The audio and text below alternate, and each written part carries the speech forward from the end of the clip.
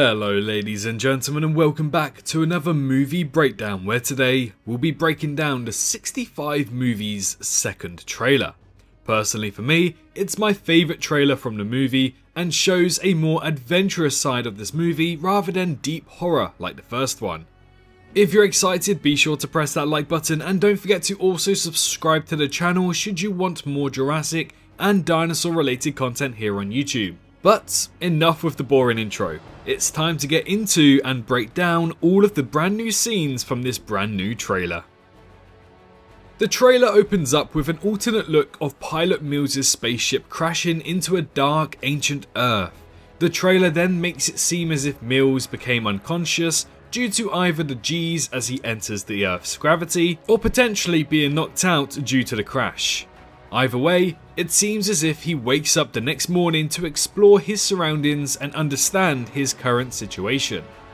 Half the ship is also missing, suggesting that the passengers on the ship were in that half, including the protagonist called Koa.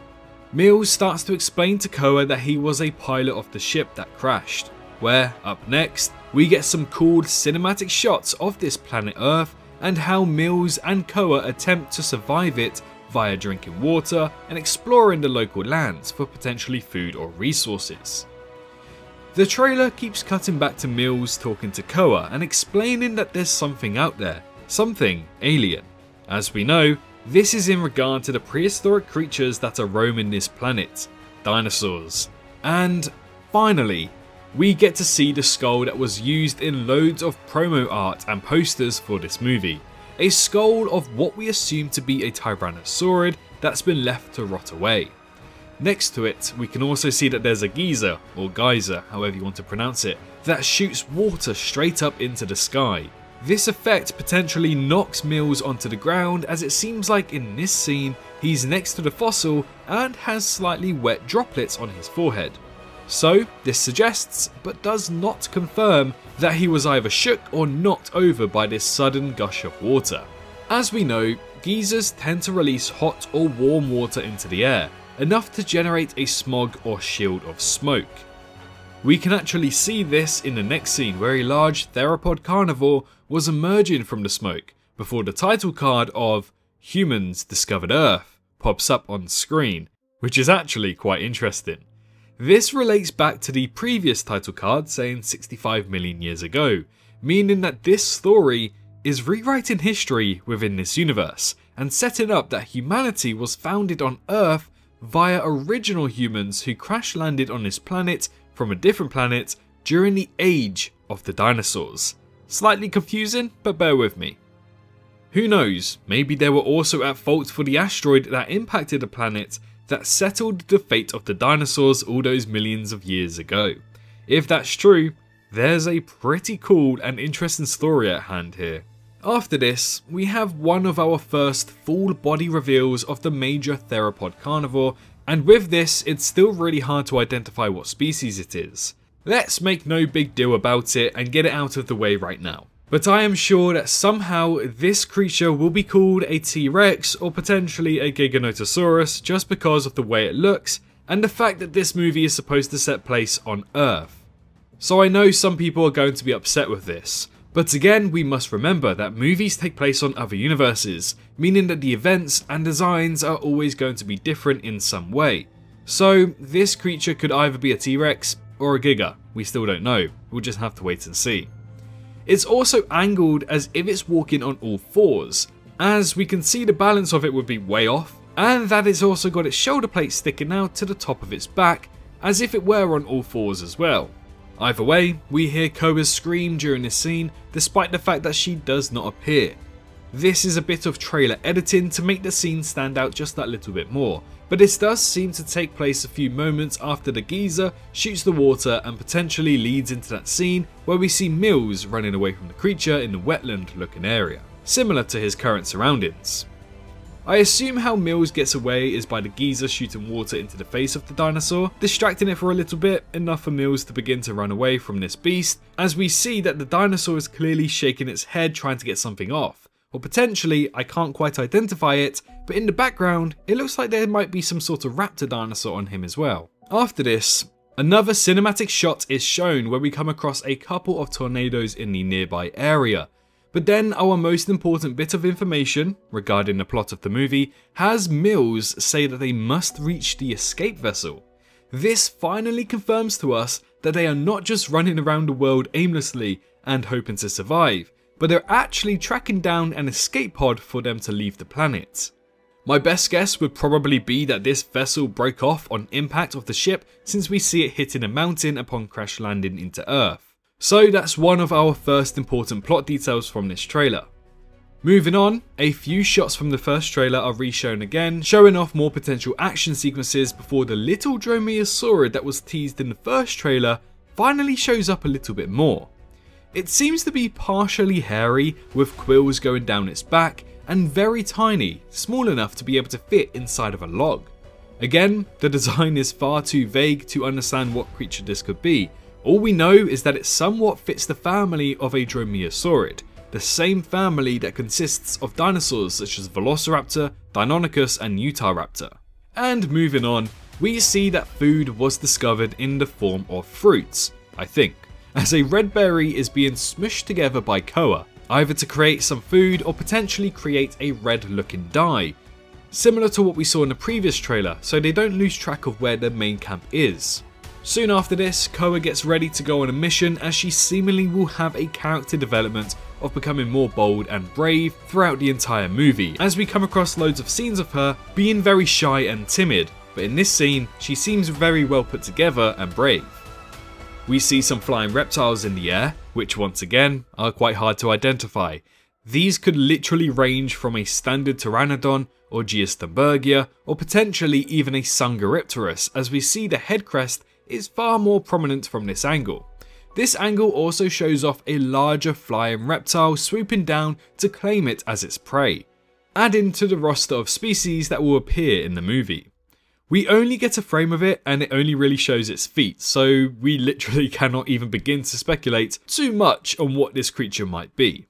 More emotional connection scenes are shown off between Mills and Koa, where he promises her that he needs to get them both home.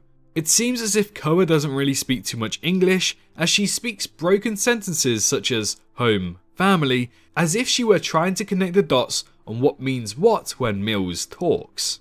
This again suggests that there won't be too much dialogue within this movie, simply due to the language barrier. But we'll also see Koa learn some English to try and communicate with Mills. Many more action sequences are then shown off, where we have Mills in a panic and telling Koa to run, assuming that he's defending her from something. Koa begins to let out a loud scream, but I am not a fan of these shots. She seems to be screaming and covering her ears. This means she's either hiding but heard something behind her and screamed, or she's watching something bad happen to Mills without helping out. Now, when the body goes into survival mode, the human body shouldn't really be in such a shock and should be defensive and help Mills, or be able to keep silent and hide, especially considering how potentially long they could have been on this planet for. Mills then gets attacked from something that pounces on him.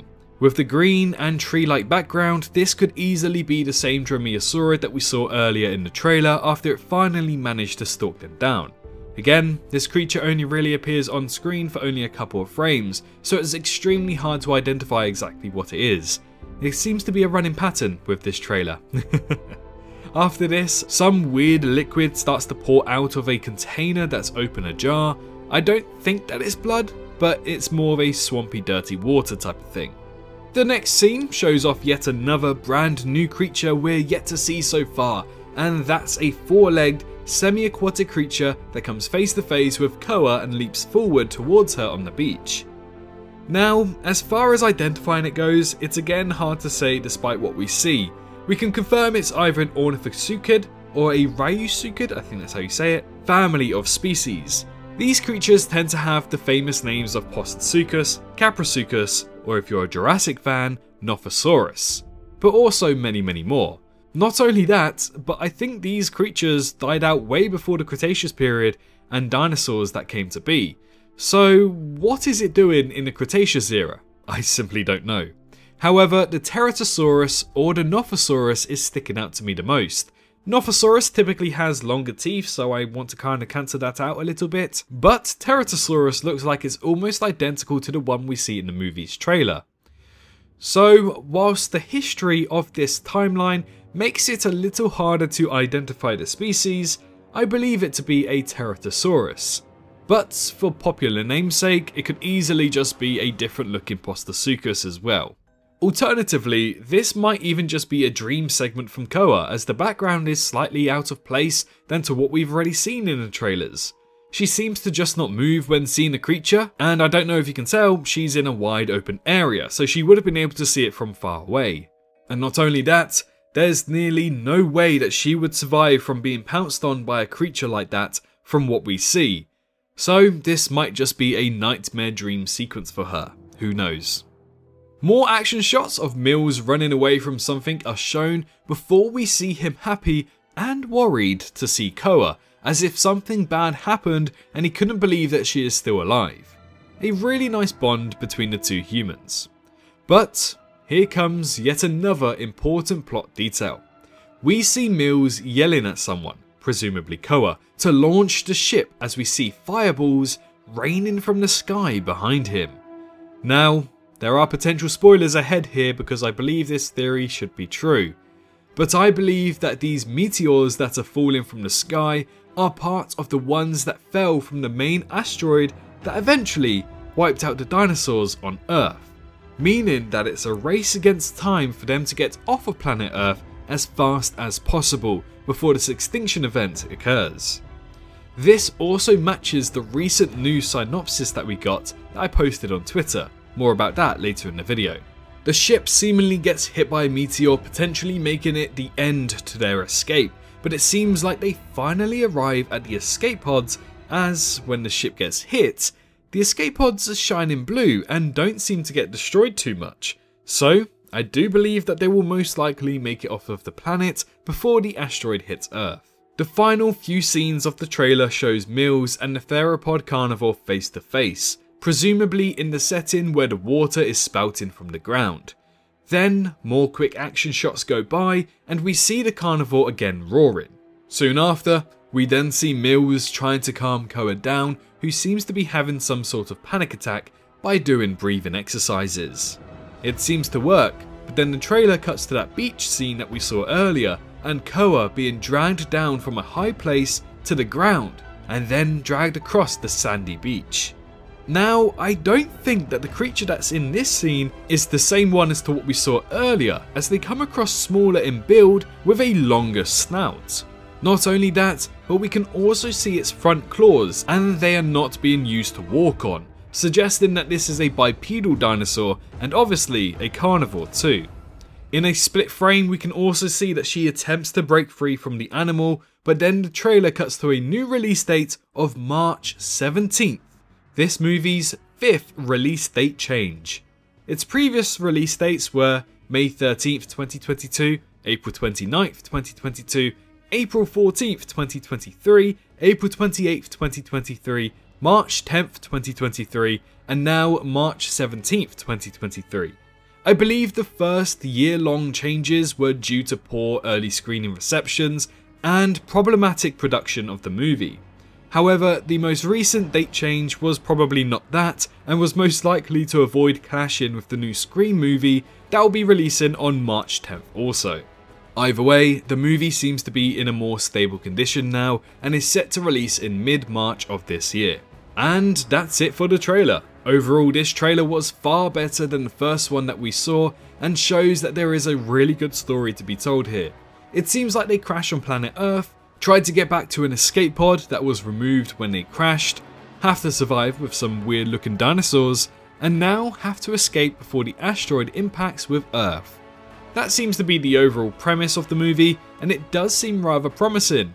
I am truly excited for this movie, and of course I will be supporting it, in hope that it shows that the dinosaur movie genre is in need of more and new movies as the years go on. But here's a brand new synopsis for the movie that's recently been released by AMC Theatres. It is as follows. 65 is a story about a futuristic space cruiser that crash lands on a distant planet and only the captain and a young girl survive. As the two space travellers get their bearings of foreign terrain, it's revealed that the planet is actually Earth 65 million years ago, and it's full of prehistoric dinosaurs that threaten their survival. Things are further complicated when they discover a large asteroid. The asteroid is on a direct collision path with Earth, and the pair must desperately reach their escape vessel as the world's extinction rapidly approaches. Now, doesn't that sound pretty interesting? If you want me to cover more about this movie, feel free to press that like button and subscribe to the channel to show your support. I'm pretty interested in this movie and will try to cover more details as and when they release. But in the meantime, make sure you're all staying safe out there, and I'll see you all in the next one. Bye bye. Hello, hi, you, did you enjoy the video? Just a little reminder to press that like button and also subscribe. I just want to thank my Patreons for this month on screen right here, as giving me that little extra support really does go a long way. But anyways, I hope you guys have an amazing rest of your day.